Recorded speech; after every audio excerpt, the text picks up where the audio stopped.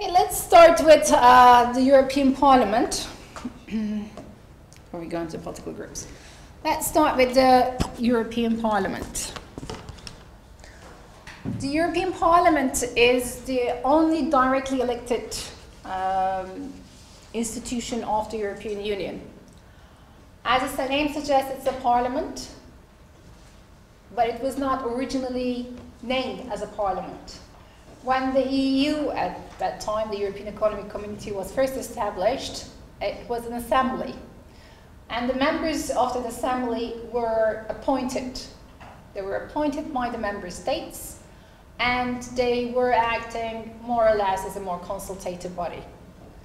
However, over time, as the EU integration progressed, as the EU integration has evolved, as well as the institutions evolved, there is now a completely different setting of the European Parliament. That was, first of all, desirable to have the European Parliament as it is right now, and over time you will see that it acquired more and more power. It acquired more and more power because of the issue of democracy, the democracy in general within the EU, and also the criticisms that the EU encountered over time in terms of its democratic deficit. Anybody who heard about democratic deficit in general about the EU? Yes? Democratic deficit as a definition. Democratic deficit, many people criticize the European Union for the fact that it's emphasized its democracy power, but in the ruling mechanism of the European Union, there is a legacy of democracy, or there is the deficit of people's direct talks about the ruling mechanism of the European Union. Why there is criticism about the ruling mechanisms of the European Union then? Why people are not super happy about how the EU is run in terms of democracy? Because maybe their opinion, the people's opinion are not truly reflected in the European Union ruling mechanisms. And how do you reflect the people's opinion in general in democracies? Election. Could you please also name your names? Because Parliament cannot push legislation process. Yeah. It does have power on just budgetary and consents from legislation. I don't remember exactly, but they just took power on budgetary and something related with legislation and the power under the. Okay, so they have, the Parliament right now, the European Parliament has some kind of a power that we can actually recognize, saying some budgetary power and some other types of power, and we will see what kind of power it has. Anybody who wants to add anything? Yep. Also, just 60% of the European citizens are attending to the election, so this is not reflecting the whole opinion of the Europeans. It's not 60% actually, it's even worse. It's about, in general, it's about 45%. So, we can see that there are some issues regarding the European Parliament. Maybe that's why one of the most contested institutions of the European Union is the European Parliament. There's one thing you have to remember about the European Parliament, first thing you will have to remember maybe, is that it's a supranational institution. So in terms of its characteristics, it's a supranational institution. And what does that mean that it's a supranational institution? It's a supranational institution because it represents the EU interests. It pushes for the EU interests rather than the member state interests. So it's not an intergovernmental institution, unlike the Council of the European Union, for example, which is promoting the member states' interest. But the European Parliament is, on the contrary, is a supporter of the EU interests. So MEPs, as we call them, so MPs are the member of the Parliament. MEP is the member of the European Parliament, in short. I have to write it down, I'll write it down again. But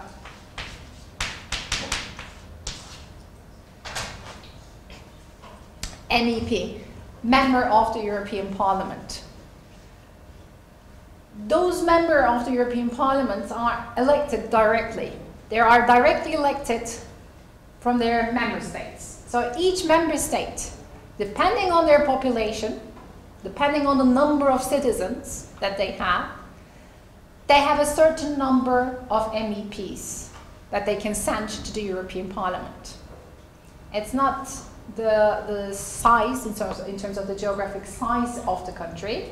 It is not in terms of the GDP per capita of the country. It is the population, the number of citizens, the number of EU citizens in that sense that they have.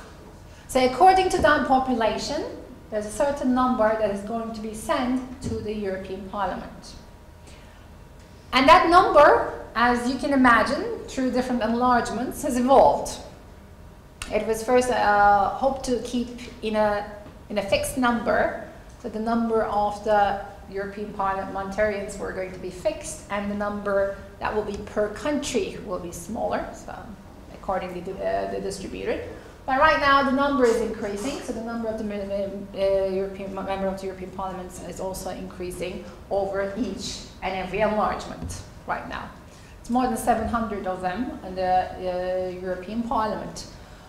And there are two locations for the European Parliament. One of them is in Brussels, as you know. It's a very nice, beautiful building. And there's another one in Strasbourg.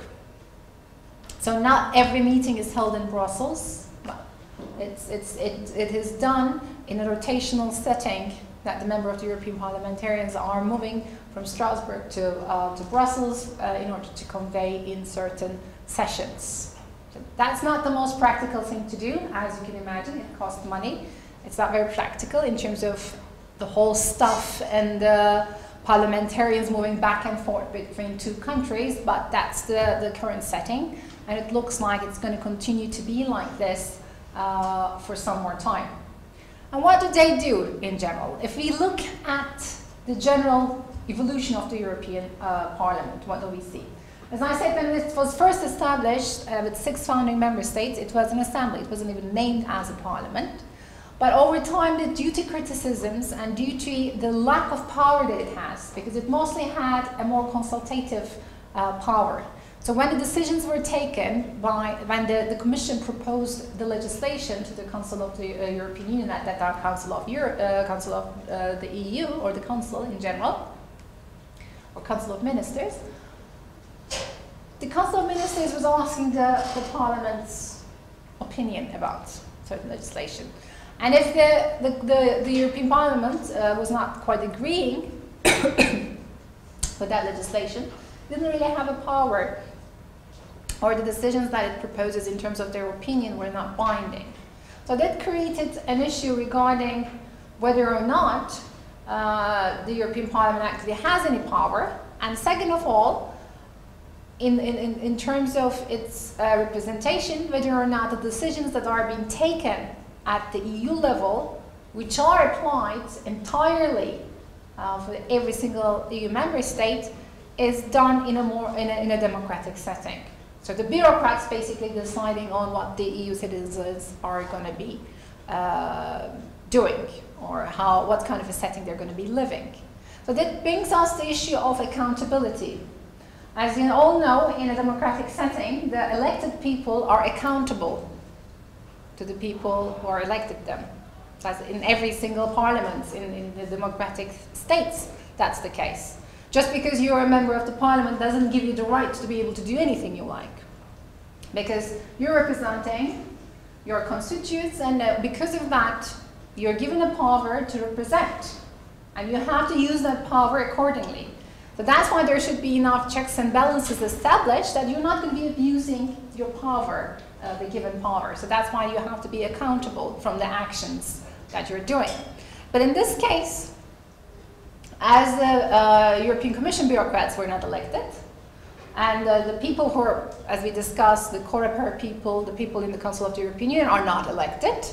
So that's why it created this strange setting that we were not possible to talk about accountability issue in the European Union.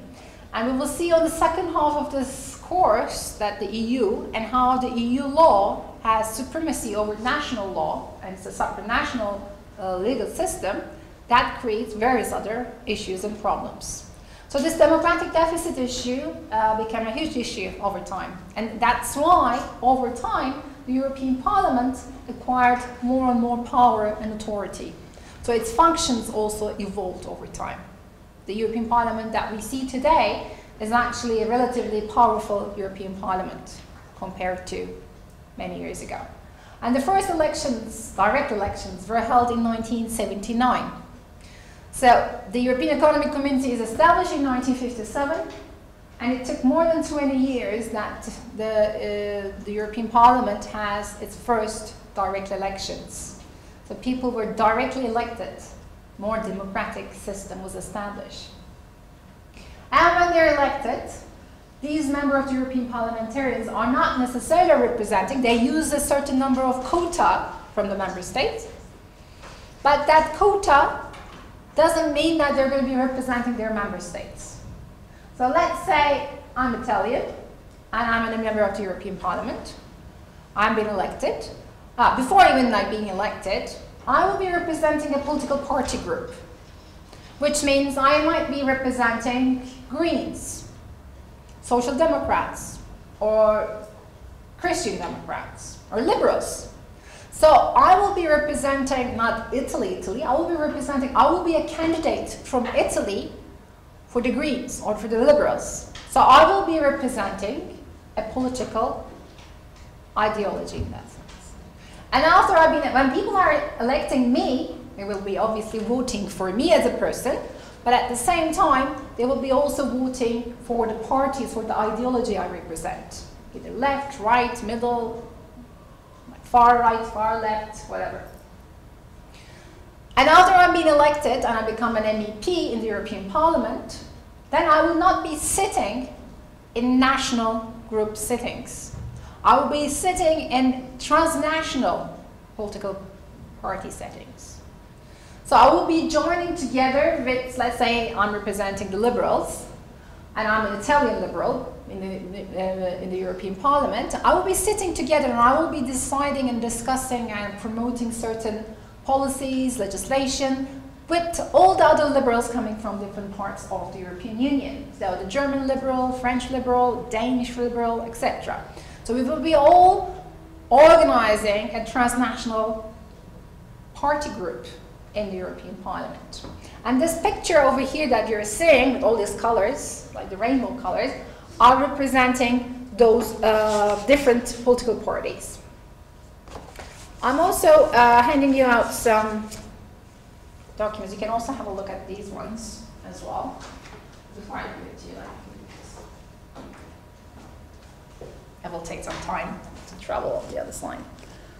So the biggest group with the blue, as you can see, the European People's Party. It's about 274 people who are member of this party group. The European People's Party is what kind of party? Right, left? It's the right party. In short, we sometimes refer them as the Christian Democrats, basically, center-right. So in this picture, we can actually see that the European Union that we see today, so this is the result of the 2009 elections, by the way, so this might change. It's mostly a more conservative Europe. So Europe at this moment is in the middle, in the middle of the right, basically. So the European People's Party had 274 seats as a political group, and it's followed by the red part. What is the red part? They're the Social Democrats, so left in the middle, basically, like center-left, as we can see. It's 195 seats that they have. The Progressive Alliance of Socialists and Democrats. And it is then followed by the yellow, which is about 85. I'm not sure if you can see it, but it's 85 as a number there. And it's the Alliance of Liberals and Democrats of Europe. So it's the Liberal Party, basically. Then it's followed by the Greens, with 58, Greens and the European Free Alliance, and the ECR with 56, European Conservatives and Reformists. Any idea what kind of a political idea they represent? The ECR, the 56? Conservative. Conservative, but not what kind of a conservative? Are they very keen on having a more federal Europe, or are they against of having a more federal Europe? Against, right? They're in the right, and it has to be against. There are more Eurosceptic and anti-federalist. This is the type of political ideology they represent. And they're followed by 35, European United Left or Nordic Green Left. They don't necessarily think that the Social Democrats are left enough, so they have their own specific ideology of understanding left, so they have their own group with 35 members. And there's also with 33 members, the Europe of Freedom and Democracy. Sounds wonderful. It's the far right, basically. It's the far right. And they are Eurosceptic as well. So as you can see, there is a considerable amount of Eurosceptics in the European Parliament. So various political groupings and various political ideas are represented in the European Parliament. Not everybody who is in the European Parliament are necessarily supporting the European integration process. So some of them are very skeptical about this, something that some people are thinking that the European integration process is not going in the right direction, in the right track, and in order to have a say, they wanted to be represented in the European Parliament. And some people are even against the EU in general. They think the EU should be dissolved. And that's the place, ironically, that these issues are going to be discussed. It's the European Parliament. It's a supranational institution supporting the EU interests, which doesn't support the member state interests, and that's the place that these voices are heard. That's the place to be. And you will also see there's the non-instructs, so they're not really part of any political party group, and they're about 30 seats. So it's about 766 seats, about let's say more than 750 seats. You don't necessarily have to remember every single number, but you just have to remember that basically, if you look at the political spectrum in the European Parliament, what kind of a picture do you see from this picture of greens, reds, yellows, blues? What would be your evaluation of this picture? What kind of a political standpoint we're talking about in the EU? In general, about the EU citizens? Nothing? Is it in the far right? Is it on the far left? It's center, right? Center right, center left, and liberal. So we're talking about an EU which is not in the extremes. We're talking about the EU that is in the middle. A little bit more conservative, it looks like it. Conservative and liberal side is a bit on the right. It's a bit more, at this moment, looking more prominent. But we're talking about an EU which is in the middle. Social Democrat, Christian Democrat, in that sense, in the middle. And there are also more extreme political ideology that's also represented, but there are certain, they're much in smaller groups. What else I'm going to say about these members of the European parliamentarians is that there are different countries who are obviously sending people from their own ethnic groups and everything. So there will be second-generation Turkish citizens, immigrants, second-generation immigrants who will be also a member of the European parliamentarians. They're going to be a member of the European Parliament in that sense. So we also see certain names. You can come across with certain names that are representing Belgium, Netherlands, or Germany, for example, that are in the European Parliament. And from different political groups as well, interestingly. But mostly it's coming from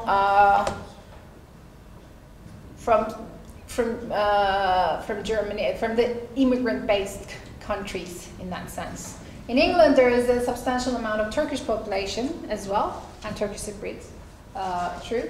But so far as I know, no member of the European Parliament had Turkish descent that I know so far. It's one of the largest transnational electorate body in 2009. About 375 million eligible voters that exist. If you look at a more democratic parliamentarian system, I think Another example can be India, probably, which has such a different kind of transnational, in that sense, different group representation. But it is one of its largest transnational electorates by 2009. And every 5 years, it elects its members by universal suffrage since 1979. And as I said, in 1975, when the first election happened, it was, in that sense, the election that has most participation rate. It was more than 60%. So even in the highest, it was 60%, more than 60%. People went to vote for the European Parliament elections. Nowadays, on average, it's about 40%, a bit higher than 40%. So there is a very small percentage of participation, which also brings about all sorts of criticisms. As you all know, in the last elections that we had, people were discussing that there is a very low participation rate, about 80%. 80% have never existed in the European Parliament elections. So now there is an issue, because what happens is that 40% is electing members that is going to be representing the 100%. So that 60% is not going and voting. There are different reasons why this is not happening. One of the major reasons is that because people think that it doesn't matter. So there is a general understanding that the role of the European Parliament is not very big in terms of EU politics. And some people argue that it doesn't have too much of a power or authority. That's the other reason why people are not interested. And Europe in general become more apoliticized as well. So they're not very interested in their national elections and local elections, yet alone in the European elections. So that's one of the other reasons. That's why there is a low participation rate in the elections. But one of the major reasons is because, as I said, that people don't think that the European Parliament does actually matters. So that's why they're not very much interested. And it's one of the lowest in the history so far. The highest is in Luxembourg and in Belgium, about 90% people are going and voting, and lowest in Slovakia, surprisingly, it's a new member state, who about 20% is going to vote for the European elections. The President of the European Parliament, if you're going to look at the general institutional structure of the European Parliament, the President of the European Parliament does not necessarily have a very substantial role as the President of the European Commission or the Council of the European Union. He is Martin Schulz since 2012, and he acts as most of like a spokesperson more than anything. That's a more representative symbolic value that he has. And if you look at the powers of the European Parliament, first of all, we will see that it has budgetary powers, which means that as any parliament, when you propose a budget that has to be discussed and accepted, the European Parliament approves the budget. For example, in 1999, the European Parliament refused to approve the budget of the Santer Commission due to the allegations of the mismanagement in the Commission, and there was an en masse resignation for the first time, and it was the first ever forced resignation as well. So when you think about it, it's quite a substantial power. You're approving how much money that is going to be spent by the EU and the EU institutions in terms of its policies. And it is possible that you might not approve the budget. So that's a possibility that you're not going to be approving the budget. So that's one role, but that's not limited to that. It has a power in the consultation procedure. I handed out, if you look at your handouts, that you will see that the co-decision, and there should be, there's the cooperation. I think in the consultation it doesn't have a map. In 1980s, a consultation procedure has been introduced, which means that the European Parliament was consulted when it comes to making legislation. In 1996, the cooperation procedure was, you can see the cooperation procedure and how the Commission, after it proposes a draft, how Parliament has the power to cooperate together with the European Council in order to give its opinion for legislation to pass. In the cooperation procedure, it was originally introduced by the Single European Act in order to give a more role to the European Parliament. And as I said, the European Parliament over time acquired more and more power. It was an evolutionary process. It gradually acquired more and more power over time. And how you acquire more power? You acquire more power through different mechanisms of decision making. And this is one of the mechanisms. The cooperation is one of the mechanisms. They were asking the European Parliament's opinion about the draft legislation, positive or negative.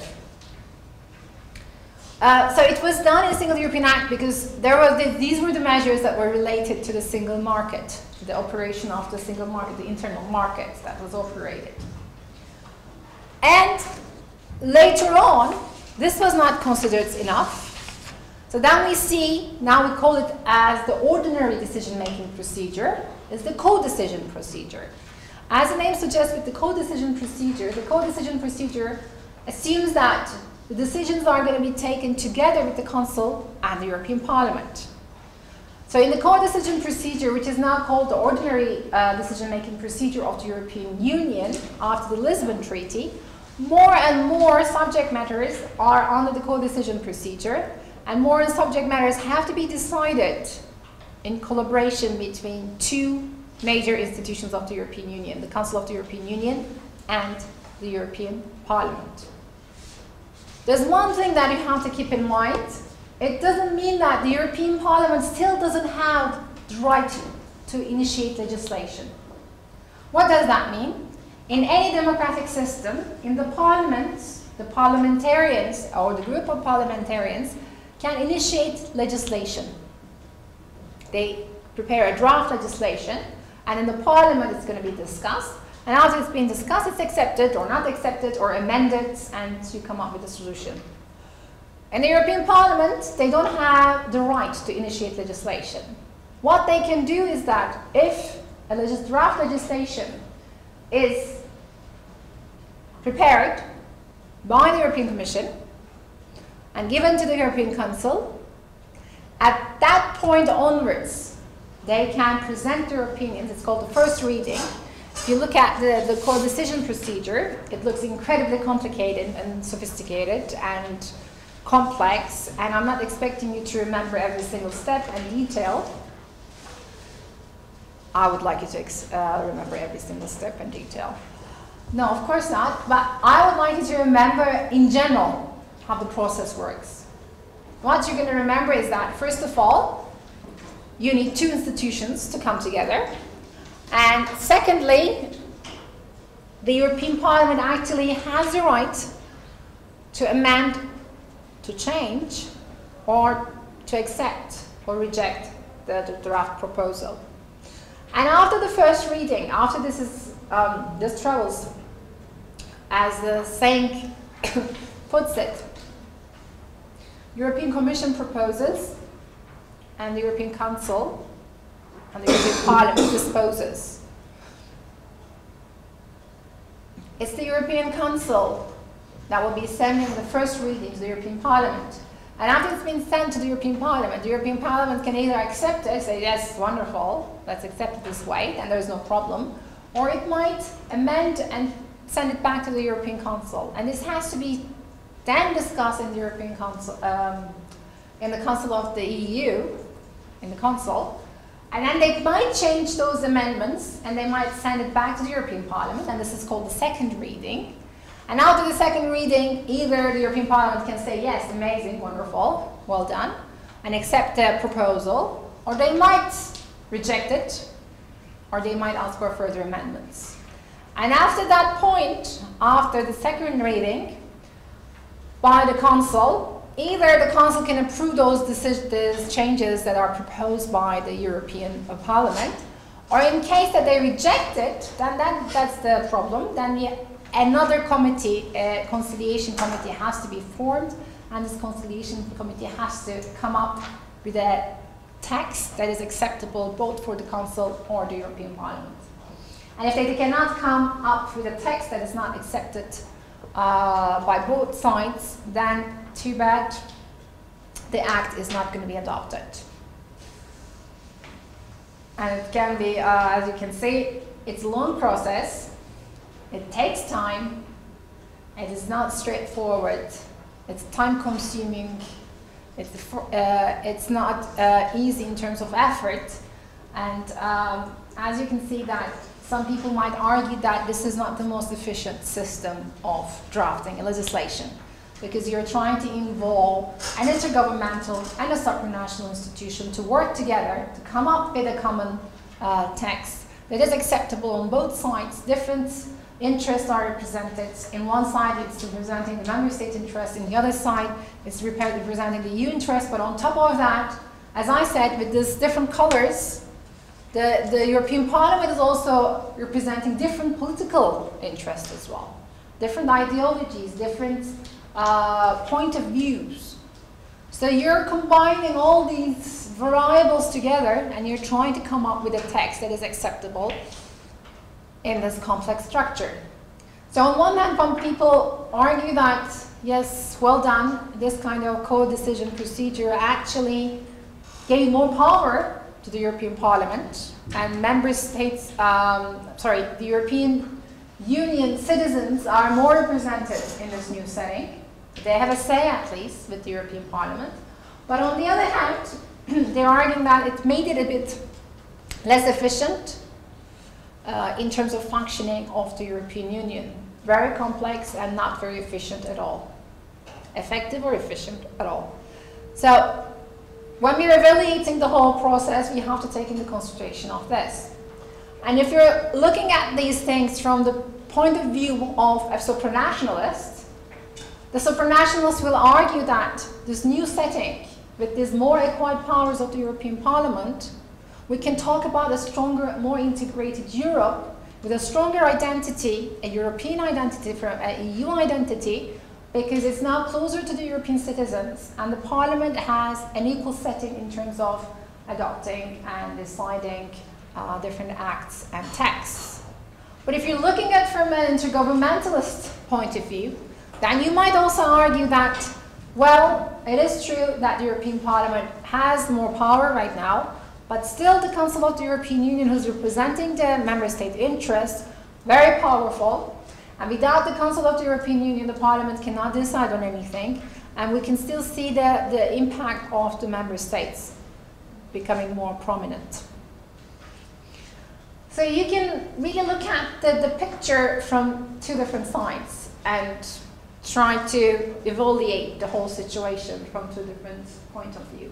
I think the truth lies in between these two points of views. And it's true that over time the European Parliament acquired more power and has more authority right now. So we can talk about a more democratic union that is representing the European citizens, that's supposedly bringing the EU towards closer to EU citizens. But at the same time, still we cannot really talk about a parliament in the sense of a national parliament, because it lacks to initiate legislation and it lacks other types of powers as well. So we can see the issue from different points of view. Any questions so far?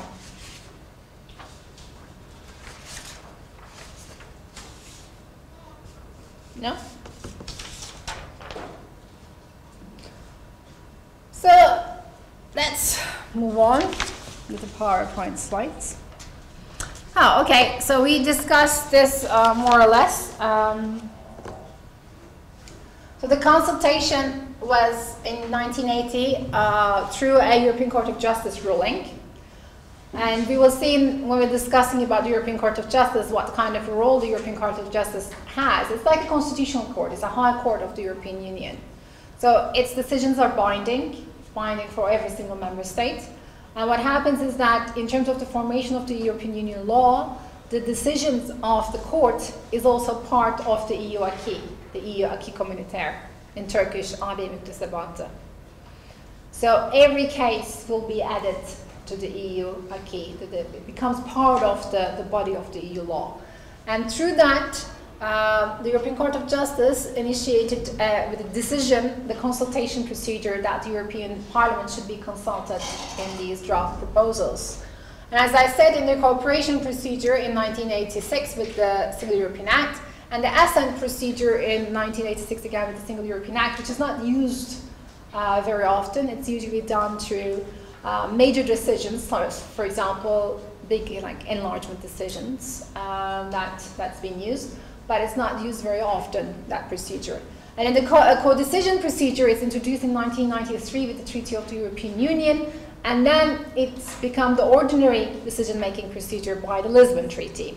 And the reason why the co-decision procedure became also an ordinary decision-making procedure is because of the enlargement, it had an impact on the EU, that it becomes more important that these decisions are taken together with those two institutions, with this idea about the symbolic value of the European Parliament as well. Because over time, the Euroscepticism has increased and become an issue for the European integration. The citizens don't necessarily feel very close to the EU. The EU, in that sense, is seen as this distant place in Brussels, where certain decisions are taken and then they're dictated in the member states. So in order to get rid of this general idea about the EU dictating it from a higher level, from a supranational level to the EU citizens, they try to involve the European citizens into the whole process. This is how it's done with the elected members of the European Parliament. More or less we discussed, so I'm not going to go into detail, and you can have a look if you really want. Assent procedure, as I said, it's not used very often. It's introduced by the Single European Act. And the ordinary decision-making procedure, which is the co-decision procedure, is far more important and very critical for us. So the Council of the European Union on a wide range of areas, for example, the economic governance, immigration, energy, and these subject matters over time evolved as well. Before, there were more limited number of policy areas that the co-decision procedure was used, and over time it expanded on different types of policy areas. And if it's involving different types of policy areas like immigration, which is considered usually a sensitive issue, which gives a more supranational character to that policy area too. Why? Because it's no longer decided only by the Council of the European Union, which is the intergovernmental body of the European Union, but then you're giving power to the European Parliament to decide on this issue, which might be sometimes against a certain member state's interest. So it gives a more supranational characteristics to that policy area. And there are some sensitive issues that one member state might consider, for example, immigration or energy. So you can see that even those areas are, over time, acquired a more supranational character. And the vast majority nowadays, the vast majority of the EU legislation is now adopted jointly by the European Parliament and the Council. And as I said, it's evolved over time from its first introduction in 1993 till 2009. From each treaty, keep in mind, each treaty that the EU adopts changes something, amends the institutional structure of the EU, also the power structure of the EU, the decision-making structure of the EU. Either it can bring some completely different new issues, or it can change certain actions that are being done in a certain way. It's a constant evolving process. Here it is, another graph of the co-decision. There's a reason why in every single book there is a different kind of graph, because it's quite complicated and it's not necessarily very easy. And I remember like seeing in one of the sources, they even put numbers in terms of time. Like the first step takes 3 months. The second step takes, let's say, 5 months. This and that. And overall, it will just end up being like 2 years before a decision is being adopted. That's why it's being criticized that, yes, well done, it becomes more democratic, but is it more efficient? The question mark. And another, this is the idea, is there's a light bulb up there, and the idea is crying, like already regretting that it's an idea probably, because it's going to go through a long process until it becomes a decision basically, or a text, or an act, or whatever. So as you can see, it becomes quite complicated and sophisticated in the plenary sessions. And the European Parliament, as I said, in addition to the party groupings, there also every member of the European Parliament will be involved in different committees.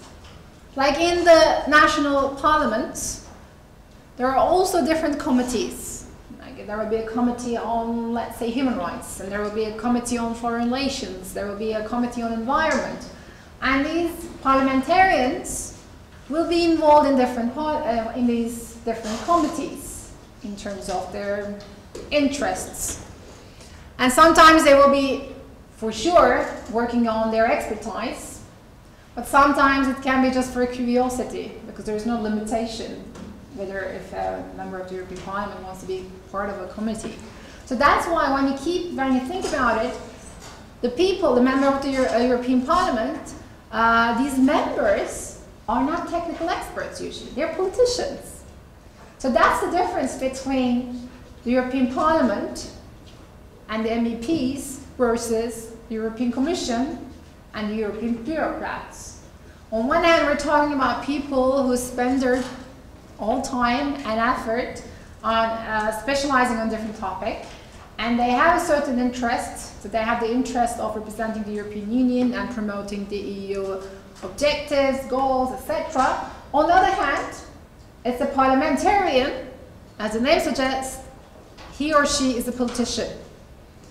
So he or she is going to be promoting not the member state interest, but maybe personal interest, personal issues, or ideological issues. So when you read about the statements, keep this in mind, this differentiation, because one of them is political versus bureaucratic. So that's why you can also see this reflection, this difference in terms of its reflection. For example, the progress report that the Commission prepares will be very technical and try to promote a certain process that is in the objective of the EU, versus the report of the European Parliament. And that can be more critical, that can be more critical in the sense that it might be criticizing a candidate country more severely, or they can be saying things that normally the Commission would never ever say, because they feel like they have the freedom to act accordingly. And the conciliation part here, maybe that's the last one thing. 6 weeks plus 2 weeks, 6 weeks. This is only the conciliation. After it becomes the second reading, still it's not accepted. After the conciliation part, 6 weeks plus 2 weeks, 6 plus 2 weeks, and calculate. Let's say from the most optimistic perspective, it's going to be 18 weeks. The least optimistic perspective, it's going to be about 24 weeks, 6 months, after it reaches the conciliation committee. So it just tells you a general idea, and you will hope that it's not going to reach the conciliation committee, although it's going to be resolved much earlier. So in general, this is how the European Parliament functions and operates. Any questions that we covered so far? Shall we give us a 10-minute break then?